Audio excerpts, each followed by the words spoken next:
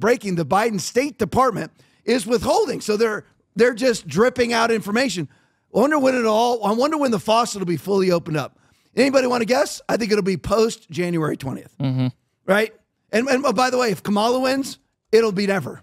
So right now they're dripping it out, just trying to play the odds on both sides. I believe that it could turn Biden versus Biden because Hunter's thinking, I'm willing to spend a little time in custody, but if you're not going to pardon me, Daddy, remember him on the CEFC call, then the what is that called? WhatsApp. Yeah, WhatsApp. I'm standing here with my daddy, and he better send me my next $5 million, or you can't even possibly you're not possibly able to understand the amount of revenge that me and my father could take against you, as he spoke to a person who later disappeared. Withholding that's all from China. So the Biden State Department is withholding FOIA letters Hunter Biden wrote on behalf of Burisma. Why aren't you releasing that? Everyone practicing evil hates the light, does not come to light lest their deeds be exposed. Why would you not release it?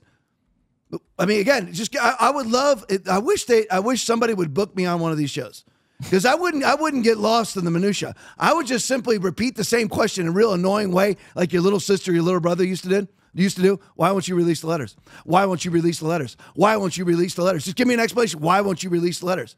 Why did Joe Biden use, how many pseudonyms he used, Aaron? Do you remember? In his governmental emails? Dozens. I don't know how many it was. I don't remember. Tons of them. Yeah. Pseudonyms, Stingray 57 and all that stuff. Tell me, why did Joe Biden use pseudonyms? Why did Joe Biden use pseudonyms? Why did Joe Biden use pseudonyms? Why did Joe Biden, just a question for the State Department, just a question for the FBI. Why is it that Joe Biden was on a conference call with the then president of Ukraine with Hunter? Because all of this is recorded. So Joe Biden was notified by his staff 5 minutes to the call from the president of Ukraine, the president before Zelensky, just a call coming in, 5 minutes to the call. Are you and Hunter ready? Why was that? This is when he was vice president. Explain to me. Explain to me. Again, I'll just do the same thing. Explain to me the call. Explain to me the call. Why is it that your crack addict son, why was your crack addict son on a phone call with you to the president of Ukraine while you were vice president? Can anybody explain that to me? Yeah. Just give me a reasonable explanation. Aaron, I want to know. Aaron, can you explain it to me? Naz, can you explain it? Somebody just explain it to me. Joe Biden used 5,400 pseudonym emails. Yeah. He sent 5,000 emails with fake names, 5,400 emails with fake names. Yeah. Who does that? That's as the president of the United States. He sent 5,400 emails under, I can't remember the names now, Stingray, when that funky name that he had too. I can't remember now. It's been too long since we talked about it. But anyway, something, gosh, I can't remember. It's almost on the tip of my tongue. I can't remember. But anyway, so right now they're withholding FOIA letters Hunter Biden wrote on behalf of Burisma as an unregistered foreign agent, felonious crime in violation of FARA laws. The White House has been directly involved in FOIA clearance process. So leave this up for me, Naz. So we need to understand the process here. The White House is slow dripping information to the New York Times, but in a very controlled fashion, slow dripping this information to the New York Times, controlling it the entire time, just giving enough right now for some measure of butt covering so that the New York Times can say, hey, look, we reported it.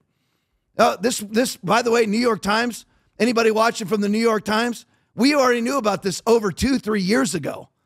Everybody's already known. So you just look very stupid. Oh, there it is. Robert L. Peters. There's some of the names. This is some of his pseudonym names. Robert L. Peters, Robin Ware, J.R.B. Ware, Stingray 67, et cetera, et cetera, et cetera. 5,400 emails that Joe Biden sent with pseudonym names, hiding them. I mean, this is the Democratic Party. Let's find how many emails. Let's find out how many emails Donald J. Trump sent using pseudonyms. That would be 0.0. So 0.0 versus 5,400.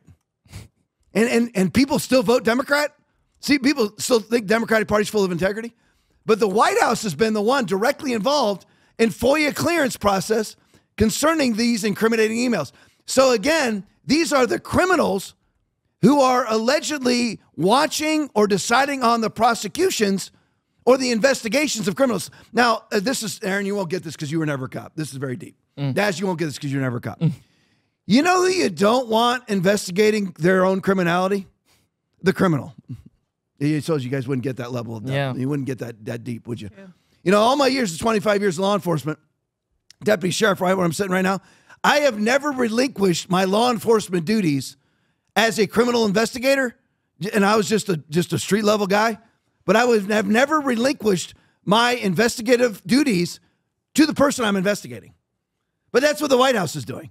The White House gets to decide because, get this, Joe Biden is and again, here's another deep thought. Would you, if the son was the criminal, would you put in charge of the investigation of the criminal the father of the criminal? That's exactly what's happening at the White House right now.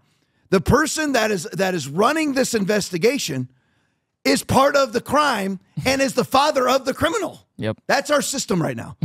And people, it just amazes me. I'm going to try not to go down this wormhole because we played that little Matrix piece at the end where, I mean, with Neo, it's just amazing to me that there are Republicans, the people that have left, like Ken Buck and the idiots like that, Mitt Romney, and whether they truly believe it or not, they're just globalist stooges, I don't know. But they still believe in the Matrix, like the FBI is authentic. Like the State Department is integral. Yeah. They either are choosing to be stupid or are stupid, and there is no third choice. Yeah. Choosing to be stupid or are just actually stupid human beings to believe the FBI will ever give you a fair shake in any investigation. And by the way, simply because you comply doesn't mean they're going to give you a fair shake in any investigation. It's just whatever behooves them at the moment. All right, let's go to the next one. As Nick Sorter video. Don't worry, KGP is on the case. Karine Jean, yeah, she is on the case. Don't worry, we have this transparent media outlet in the White House. The White House press secretary, Karine Jean-Pierre. Don't worry, America's all about free speech. America is all about transparency, where our government works for and by the people, for the people. That's our government. We have Karine Jean-Pierre here speaking for Joe Biden, speaking for the White House in reference to these emails that have now, these communications that are now very clear from Hunter Biden lobbying the White House, lobbying the government on behalf of Burisma, the board that he sat on, that he got between $80,000 and $100,000 a month to sit on, which was a natural gas company, a fossil fuel company, of which he has absolutely no experience, no expertise, no valuable opinion whatsoever, but he sat on their board for $80,000 a month, $80,000 a month. And he was lobbying. Now, again, according to Tony Bobolinsky, and according to Hunter Biden himself, according to Frank Biden or James Biden or Valerie Biden, one or all, the brand that they were selling, because we know they had 23 shell companies that offered no goods or services. So the brand that they were selling, and imagine this, I spoke earlier to my brothers in prison right now. My brothers there at the High Desert State Prison. These guys are in prison for whatever they did, and Joe Biden's walking around with 23 shell companies that have never produced a good or service, ever. Yep. And they were peddling. They were influence peddling. Well, Joe Biden can never be proved that he received a dime. Influence peddling doesn't matter whether Biden ever received a dime, which, by the way, we know he received at least 10%. We got that. At least 10% for the big guy. And up to 50% according to Hunter Biden's laptop, right? We already know that. Yep. So, but it doesn't matter whether he ever received a dime. It is against the law to influence peddle for yourself. In other words, use your government position to financially benefit yourself. Here's the caveat. Or your family. Anytime he influence peddled for himself or his family. So if he got nothing and Hunter Biden got 100 million, it's as if Joe Biden got the 100 million. That's the freaking law.